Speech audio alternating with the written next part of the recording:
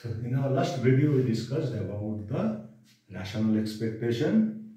What is rational expectation? And we found that in the rational expectation, if the people form their expectations rationally, then only a supply shock can create divergence from the natural level of output and employment. So in this video, we will discuss the policy ineffectiveness under rational expectation. So here we will find that if the people can make proper prediction about the government policies will be ineffective. So now we'll consider mainly the aggregate demand management policies, because rational expectation theory works on the dominance of supply side. So if any government policy is adopted to encourage the supply side, that will definitely have effect on the economy. But here we will discuss about the ineffectiveness of aggregate demand management policies. So that's why whenever we frame the demand function, we will consider the government policy. So G is the government policy parameter. Specifically, the aggregate demand management policy, it may be expansionary fiscal policy, it may be expansionary monetary policy. So AG minus B into B. And here the supply function is given as usual, short run aggregate supply function y bar plus alpha into P minus PE, right now without any random variable. So first we will start with the rational expectation that P equals to P. Actual price equals to the expected price. So what we will find, Y equals to Y bar. So if we plot the value of Y bar in this equation, Y bar equals to AG minus BP, or from here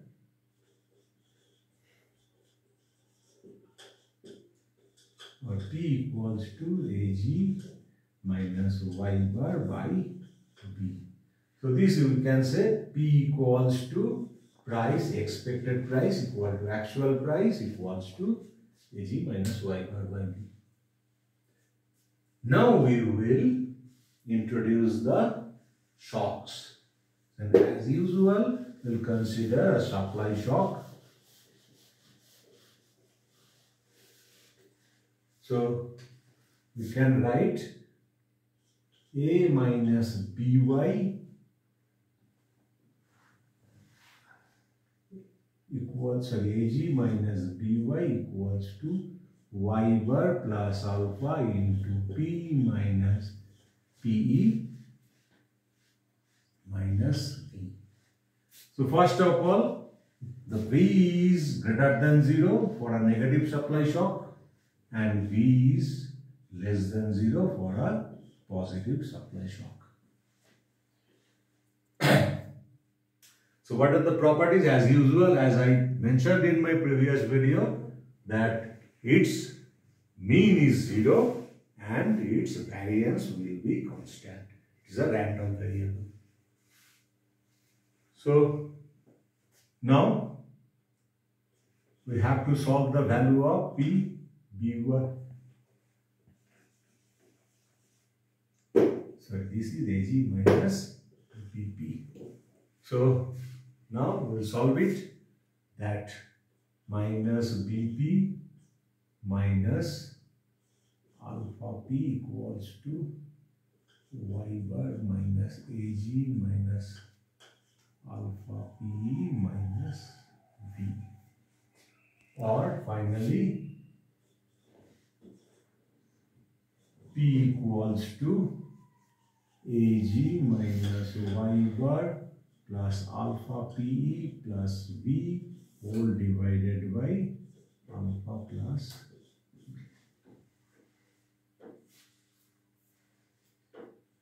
So now we'll form the expectation of it.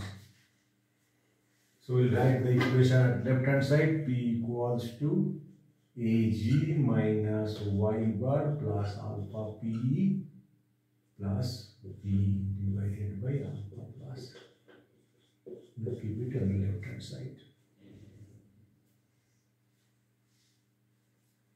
So now if we form the expectation, EP equals to A expected value of G minus expected value of Y bar plus alpha into expected value of P plus expected value of B divided by alpha plus beta. So now if we think that this is expected price equals to A multiplied by expected public policy G. As usual, it will be equal to natural level of output plus alpha into expected price, and as I say, B is a random variable, its expected value will be 0. So we'll get our equation like this. Alpha plus B. Now if we solve it,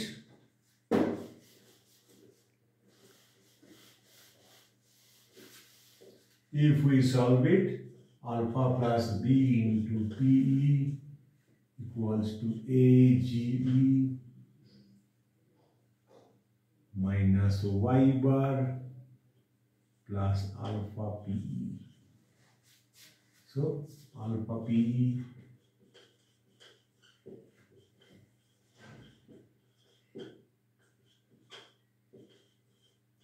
these two will be dismissed, or we can write PE equals to AGE minus Y bar divided by B.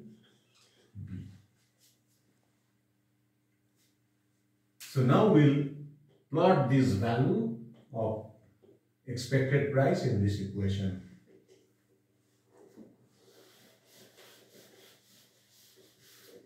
So from here we can write, I'll keep it left right hand side, I'll write it here, PE equals to AGE minus B divided by, AGE minus Y bar divided by B.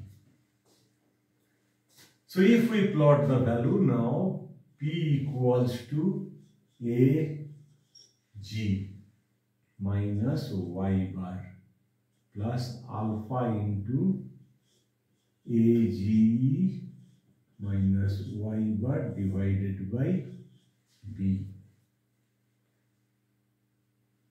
plus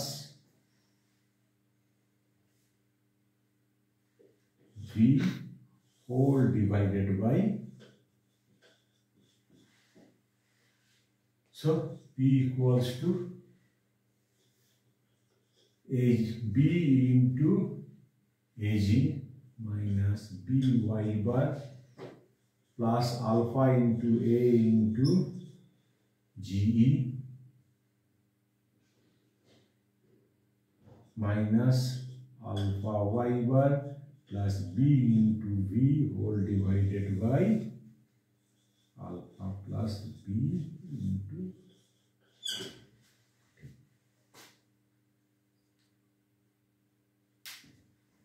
Now we have to take the value of, so we can make it short, that P equals to BAG plus BAG minus alpha plus B into Y bar plus B into V whole divided by B into alpha plus B. Now from this value of P, we will subtract the value of P to get the difference between actual price and expected price.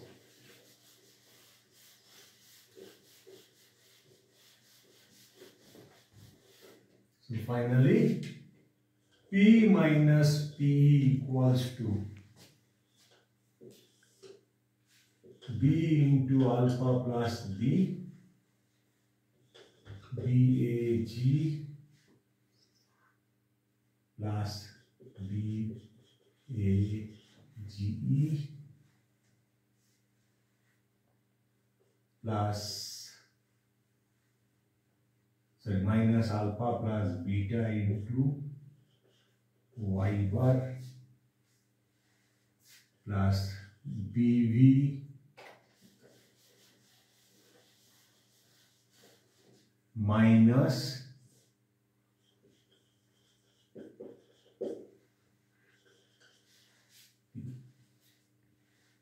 so ultimately BAG plus BAGE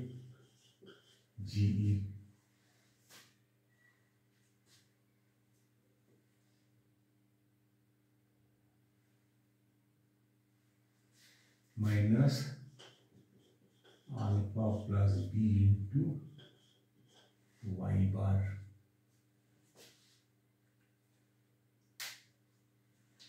plus B into B minus alpha plus beta into alpha plus B into AGE minus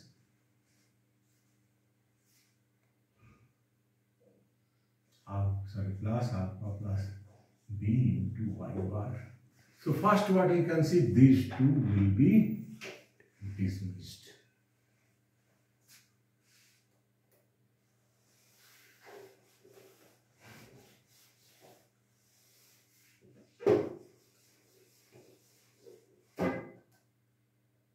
This will be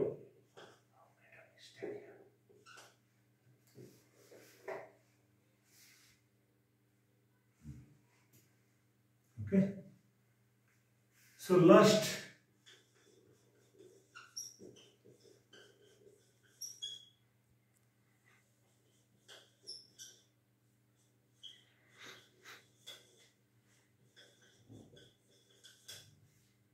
divided by B into alpha plus B. So first these two will be dismissed.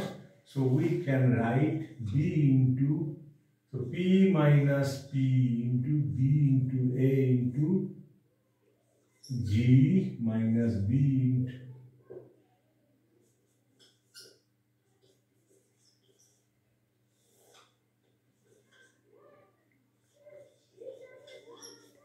so that equals to BA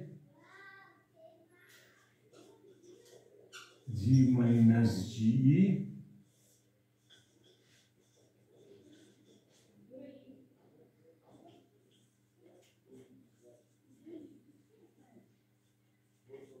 so these two will be dismissed, and finally what we see here, that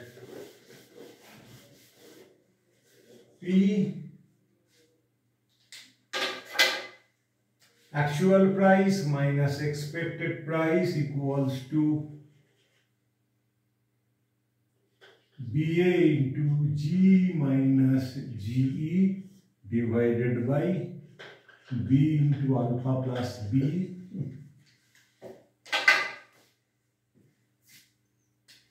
all divided by B into alpha plus B plus BV divided by B into alpha plus B. Now what was your first time, what did I say? That what we are about to prove, that if the change in government expenditure or change in public policy is perfectly expected, that means if they can rationally predict about the behavior of the public policy change, then we can write G equals to GE. And finally again P minus PE will be given by V divided by alpha plus B. So this is just like our previous model, and that's why what we can write, Y equals to Y bar plus alpha P minus PE plus V. So, alpha PE minus V. So we can write y minus y bar equals to alpha into v divided by p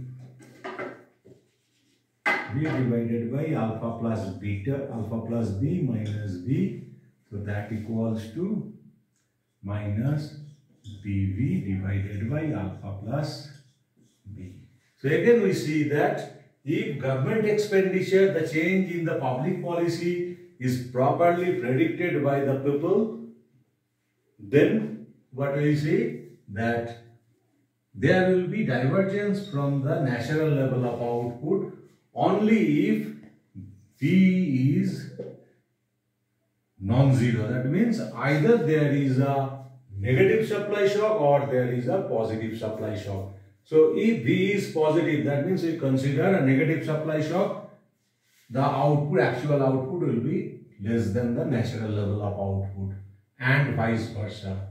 And second thing, if we consider the cyclical unemployment, we have already used the Okun's law in our last video, that again we can write that y minus y bar equals to minus of alpha b, alpha into beta into u minus un. So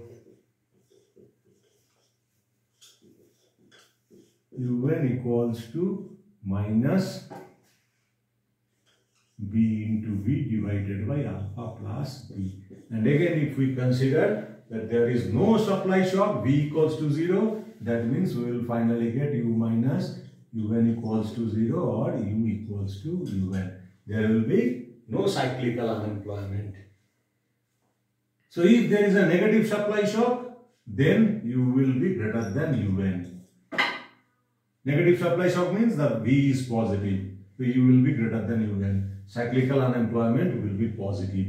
Or if there is a positive supply shock, then u will be less than un.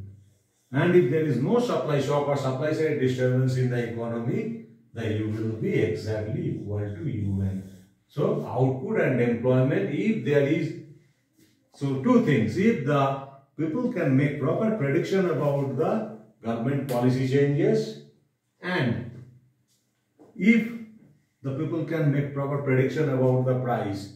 So if there is rational expectation, under the existence of rational expectation, if the government policy is properly predicted, policy change is properly predicted, then the output and employment will remain at their respective natural levels.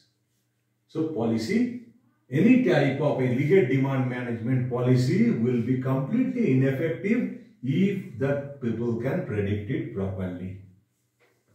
So this explains about the ineffectiveness of the aggregate demand management policy by the government under the assumptions of rational expectation.